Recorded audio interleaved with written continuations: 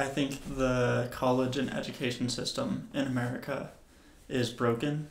I think the cost of college is way too high. The value you get from it is not there, and the experience is really not optimal. And at this point, I don't really feel like I know enough about it to understand why that's the case, why there are these problems with it, and why things aren't better. And I don't really know enough that I feel comfortable being able to talk about it. So I will be making this sort of video or podcast series where I will be learning more about it, really trying to understand these issues deeply, and understand the educational system more deeply so that I can talk intelligently about it, and learn what's really wrong. Like I just said, my goal is to gain a deep understanding of the educational system and the problems associated with it. And the way I plan to do this is by consuming as much data as I can about it. I have a long, daunting list of books. There's plenty of podcasts I plan to listen to, and there's a bunch of people that I'm really interested to talk to learn more about this and to figure this out. And to sort of flesh those thoughts out about what I'm learning, I'll be recording it. I'll be making this series where I'm talking through my thoughts on these topics, and I'll be posting those recordings. So people that are interested can follow along, but probably a little more so I can talk out loud about my thoughts to flesh them out and make sure I'm actually learning.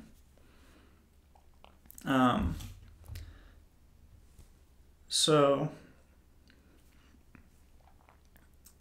right now, what that is I have a long list of books that I have kind of divided into groups that I think are key points to understanding the issues in the system.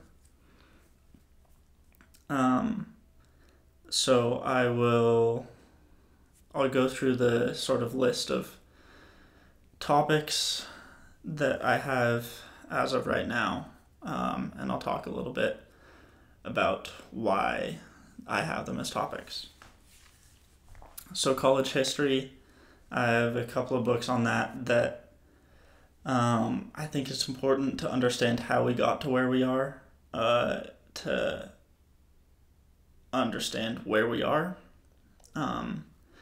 And I think it's important to understand kind of why things developed the way they did.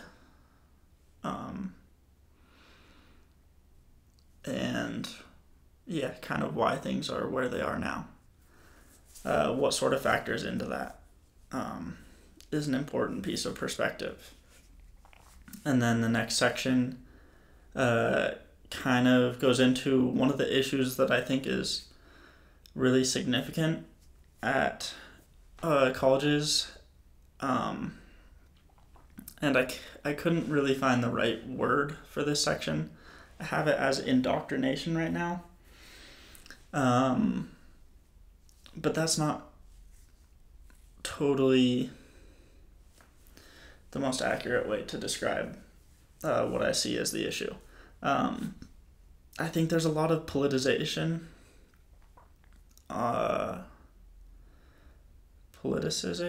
maybe, on college campuses, where if you don't align with a very specific set of politics, you're not going to be very well received. There's some statistic that a majority of college students don't feel comfortable speaking their mind on campus, and that's wrong. If we're at the places where we're supposed to be learning, it's kind of crazy to think that it's okay for us to not feel comfortable speaking and talking to our peers, because that's a really important part of learning and developing. And then the next section is kind of in a similar vein, just freedom of speech. There's quite a few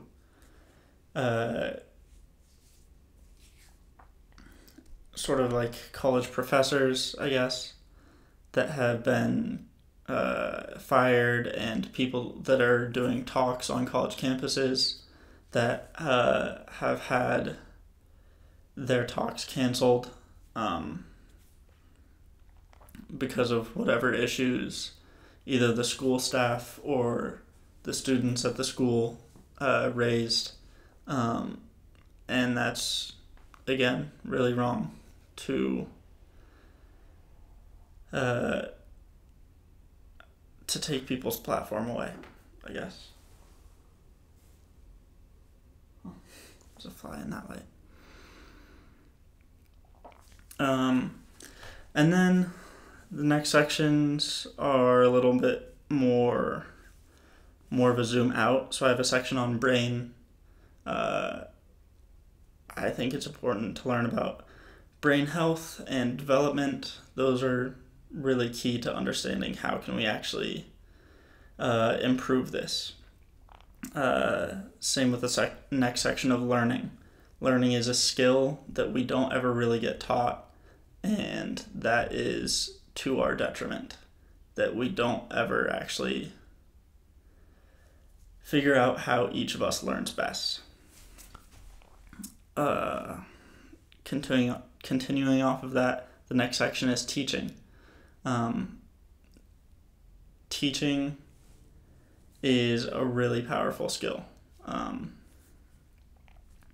And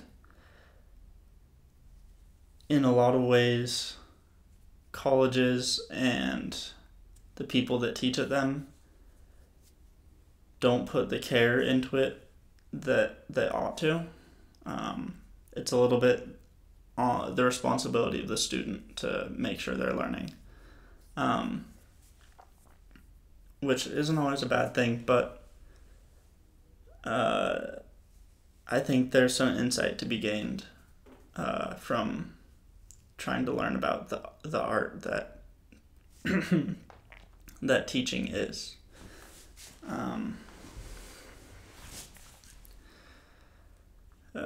Let's see. Oh, the next section I have is writing and sort of and liberal education.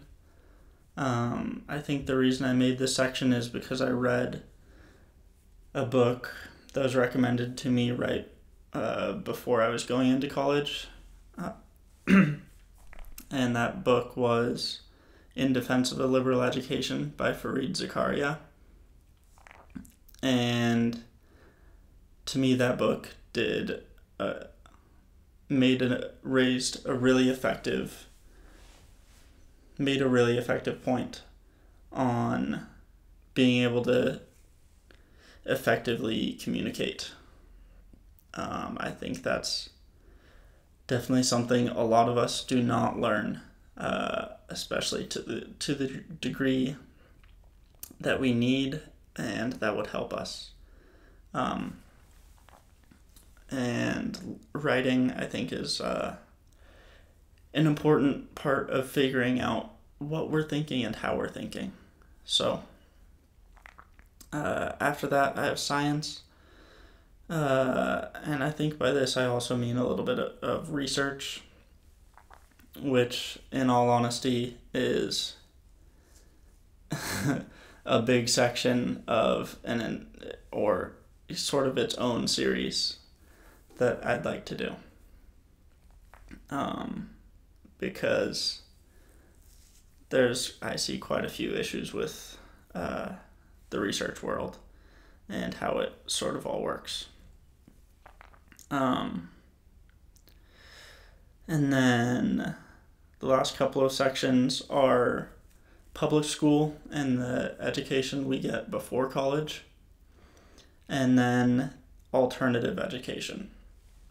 And that one I'm especially excited about because there I want to talk about kind of what people are doing already that see issues with the current education system. I think there's some really interesting projects by people that truly care to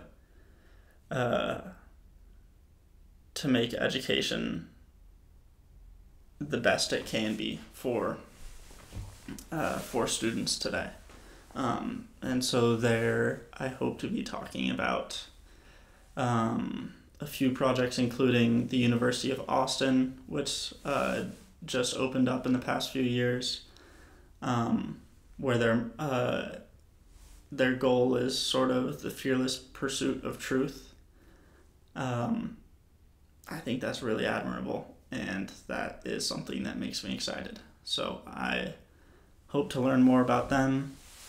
There's also Peterson Academy, started by Jordan Peterson in the past couple of months.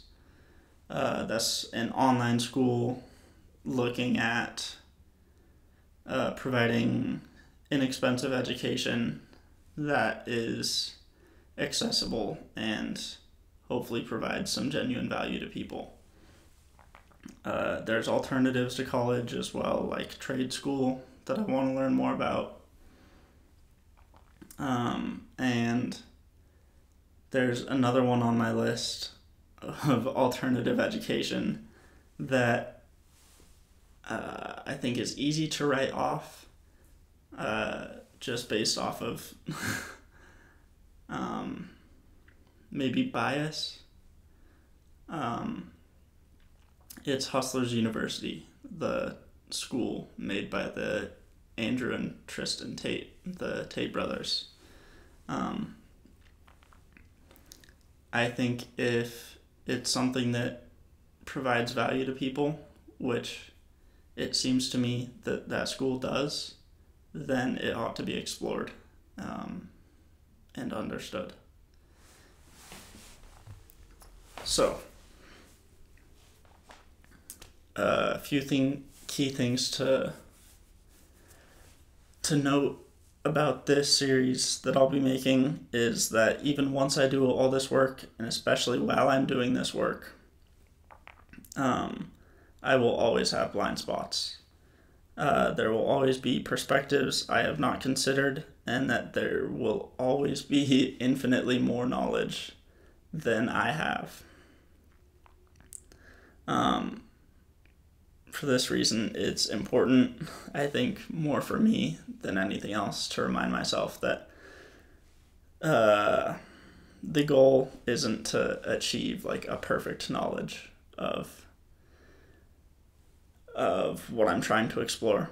It's to educate myself to the point where I feel comfortable having intelligent and effective conversations on this topic. And that I, through that, am capable of affecting some change. On top of that, all of this work is only going to give me the chance to find some solutions.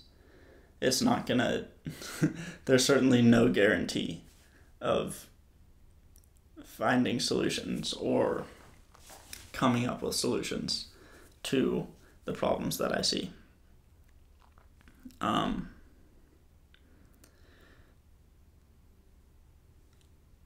Even still, there will be, I think, I want to figure this out more. I want to hopefully find some solutions, and that will require a lot of deep thought on my part, um, with the intention of finding some genuinely new idea or perspective on how this whole system ought to work. So that's what I'll be doing. If you're interested, stay tuned. I will be posting quite a lot of book reviews as I'm trying to learn about this, and hopefully some conversations with some knowledgeable and interesting people. So expect to see more of that.